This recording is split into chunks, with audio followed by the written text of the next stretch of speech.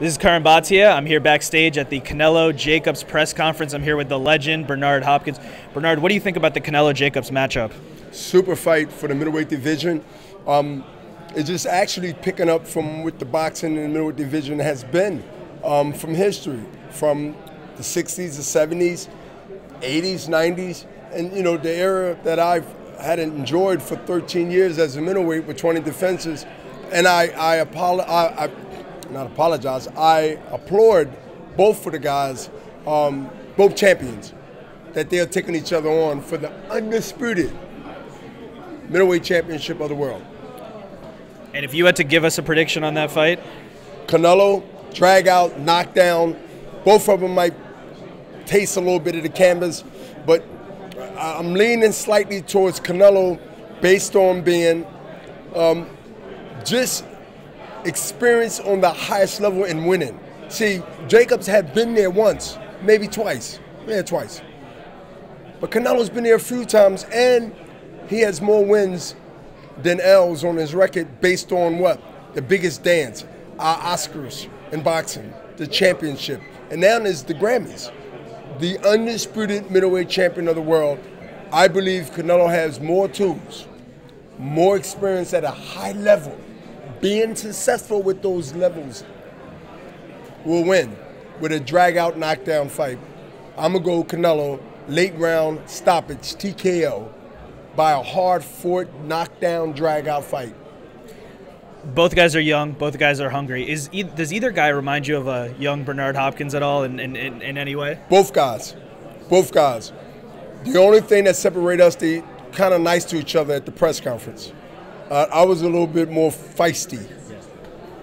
What do you think about the heavyweight news that's going on right now? We were kind of looking forward to the Wilder Fury rematch. It seems like that may be delayed. Fury signing the contract with Top Rank. What do you think is going to happen? Is that fight going to get made? And what do you think about the heavyweight landscape right now? Listen, Jacob is showing, and Canelo is showing, that you can be on the other side of the street. But if you're a real champion before you become champion, and you want to fight the best, then you will make sure that your handlers know what you want. They work for the fighter.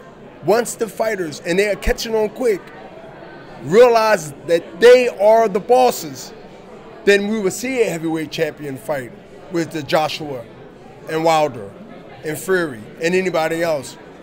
I think when it's talked about and it don't come to fruition, I think it's a negative to boxing. I think it's a negative to the credibility that we are slowly building. We're mainstream with the resources and the apps that you can go to, a few of them, and tune in and watch boxing. This is our time to get it right. Let's not move. Let's not take this for granted. That's to everybody out there. It's no plea. Suggestion, you know, I ain't the smartest one in boxing, but I'm just making a suggestion. That last fight, Wilder Fury, what did you think about Wilder's performance? Do you think he was winning that fight before the knockdowns? I think Wilder was winning the fight until the last 5, maybe 6 rounds, where Fury, I don't believe how he done it as far as get up, fight back, and out-hustled. He out-hustled him. And listen, I was going for Wilder. I will go for Wilder for the rematch because I think Wilder has the tools and the unorthodox way of fighting that he has that you can't train no one to do that. That's just him. I believe that he got out-hustled. He got out-hustled. And a better man sometimes can be the one to out-hustle you. If the Wilder-Joshua matchup happens, how would you see that fight going? I like Wilder. I think Wilder would make those adjustments. I believe he knows his mistakes. I believe the mistakes was brought to his attention.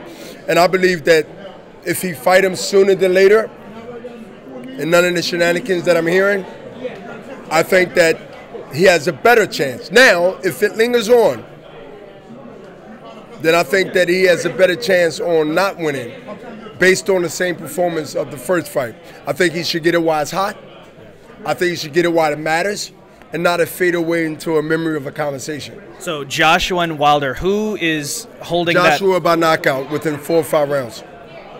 It's a beast. This not even fair. Does Big Baby Miller have a chance against Joshua, in your opinion?